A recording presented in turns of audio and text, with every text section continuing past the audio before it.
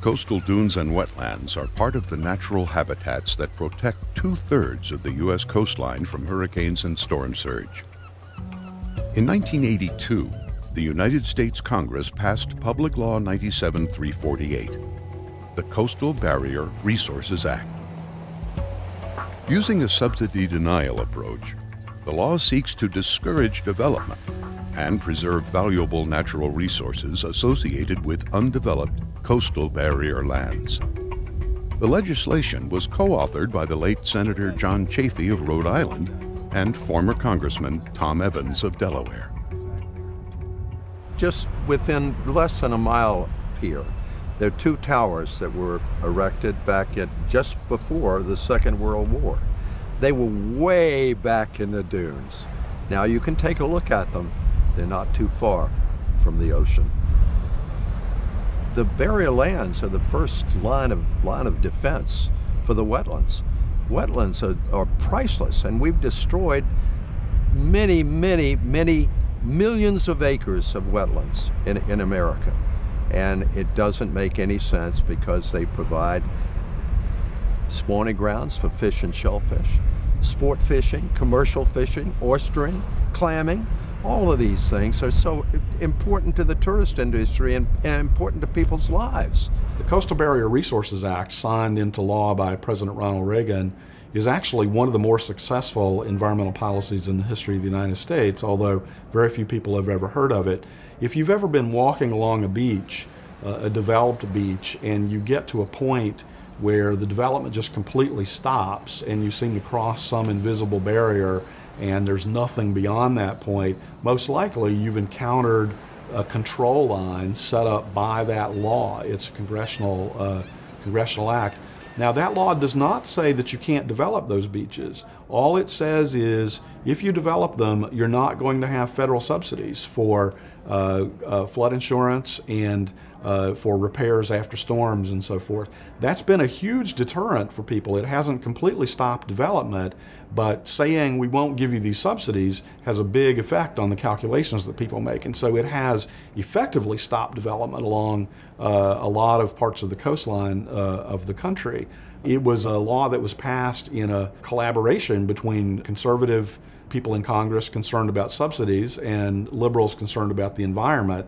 The effect has been quite dramatic along our coastlines. COBRA, when it first passed, it brought together Republicans and Democrats, liberals and conservatives across the board. And all of them said, this makes a lot of sense. It's free market oriented. You don't stop development, but you do discourage development by eliminating subsidies from the American taxpayer. Since its implementation in 1982, the Coastal Barrier Resources Act has saved U.S. taxpayers billions of dollars in federal subsidies. You need to save valuable land that's important to our economy and important for the future, and you need to save some money. It may not stop sea level rise, but it sure will save some lives, and that's incalculable. Today, there are more than 3.1 million acres of coastal barrier habitat in the system. Shunning the environmental benefits, development interests periodically pressure lawmakers to have parcels of this land removed from the system and exempted from protection.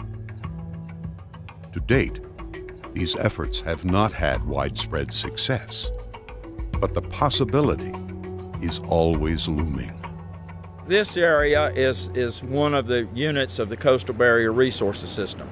Florida and a lot of the east and the Gulf Coast, tremendous amount of the economy is based on natural resources, natural resource-based economy.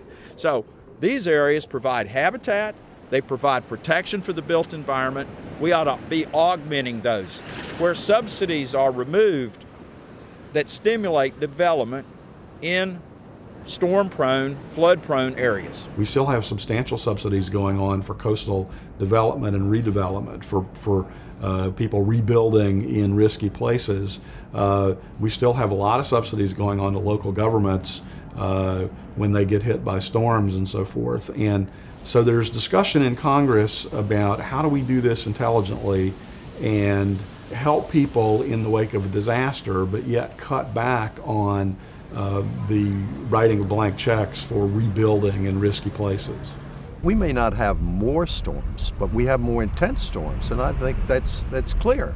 And whether that's a cycle of nature or whether it's mankind, in part, I think it's both, you still have to adapt to it. If we could have a combination of local government, state government, federal government working in cooperation with the private sector, we can plan for a future where there's less exposure to storms and sea level rise, and we get better quality habitat for the future.